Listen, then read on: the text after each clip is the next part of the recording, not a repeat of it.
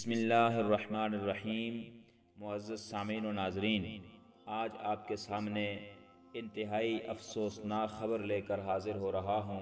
पूरी उम्मत मुस्लिमा के लिए ये ख़बर इंतहाई गमनाक है।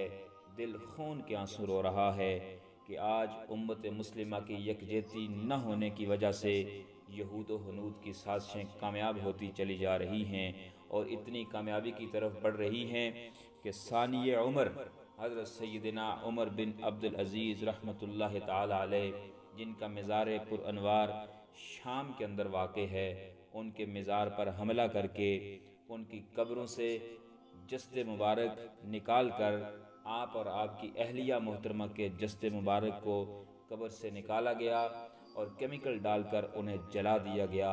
आपके मज़ार और आपकी कब्र की बेहुरमती करने वालों की जितने शदीद अल्फाज के साथ मज़म्मत की जाए उतनी कम है। ए अहले पाकिस्तान, ए उम्मत मुस्लिमा, इस वक्त अगर नहीं बोलोगे, कल क़यामत के दिन हम नबी दो आलम सल्लल्लाहु ताला अलैहि वसल्लम के सामने क्या मुंह लेकर खड़े होंगे।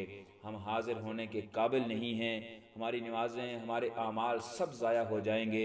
इस वक्त अगर पूरी उम्मत यक ज़बान होकर उन दहशतगर्द खवारिज और उन शर पसंद, शिद्दत पसंद अनासर जिन्होंने ये हमला करके पूरी उम्मत मुस्लिमा के ज़मीर को मजरू किया है, शाम की हुकूमत और अहले शाम को चाहिए कि इस वाक़े का नोटिस लें और ऐसे शर पसंद अनासर को फौरी तौर पर गिरफ़्तार करके उन्हें फांसी दी जाए और उन्हें पूरी दुनिया के सामने बेनकाब करके ऐसी सज़ा दी जाए कि आइंदा कोई इस तरह की जसारत न कर सके।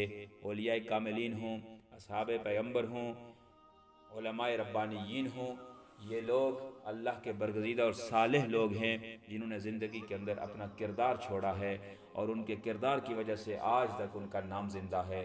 जिस तरीके से सैयदना उमर फ़ारूक रज़ियल्लाहु ताला अन्हु के दौर में कोई ज़कात लेने वाला नहीं था, यही दौर उमर बिन अब्दुल अजीज़ ने उस दौर की यादें लोगों को ताज़ा करवाई हैं। ये अफसोसनाक वाक़या सुनकर पूरी उम्मत मुस्लिमा के ज़मीर मजरूह हुए हैं।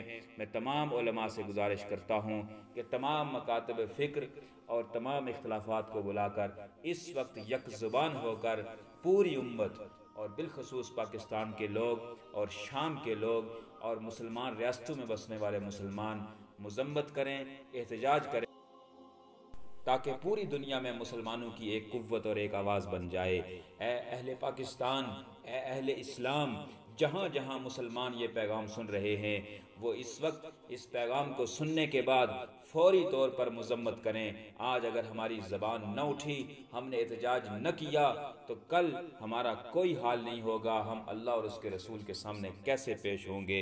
लिहाजा ये शिया सुन्नी का मसला नहीं है, ये मकातब फ़िक्र का मसला भी नहीं है। इस वक्त उम्मत मुस्लिमा को यकजा होना चाहिए। हम हर दौर में इस बात की मज़म्मत करते आए हैं। इस तरह के दहशत गर्दाना हमले पाकिस्तान में हों, इस तरह के दहशत गर्दाना हमले किसी मस्जिद में हों, किसी इमाम बारगाह में हों, जहाँ भी हों हम उनकी मज़म्मत करते हैं। पूरी उम्मत मुस्लिमा और उलमाए पाकिस्तान और तमाम उलमाए दीन से गुजारिश है कि उम्मत को बेदार करने के लिए खड़े हो जाएं। आज उमर बिन अब्दुल अजीज़ रहमतुल्लाह अलैह के मिज़ार पर यह हमला हुआ है, न जाने कल ये हमले कहाँ कहाँ होंगे। लिहाजा आज उम्मत मुस्लिमा सारे इख्तिलाफ़ात बुलाकर यकजा होकर एक कुव्वत बनकर इन साजिशों का मुकाबला करने के लिए खड़ी हो जाए।